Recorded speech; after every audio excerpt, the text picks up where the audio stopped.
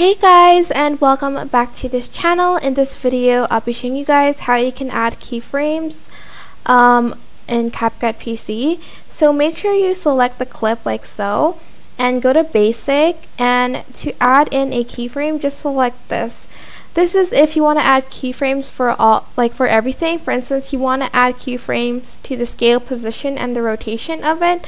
But if you only want to just add keyframes on the scale, not the position, for instance, your position is like to the right, but you only want to use like the keyframe for the scale, just add a keyframe here and then add another one here and then scale it in, and the position won't change as you can see.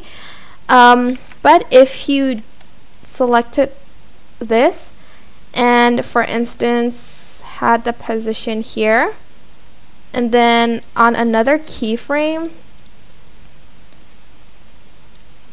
enabled enabled all of them and zoomed in and also moved the position to the right, it's going to also move the position because you did select all of the keyframes.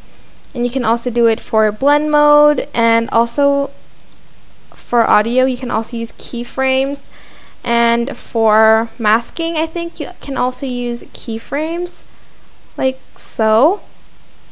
But yeah, that's just like a rough idea on like how you can use keyframes on CapCut PC. I hope this tutorial was helpful for you guys. Don't forget to like, comment, share, and also subscribe to this channel if you haven't done that.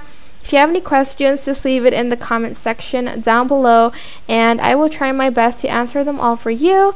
Thank you so much for watching. Bye!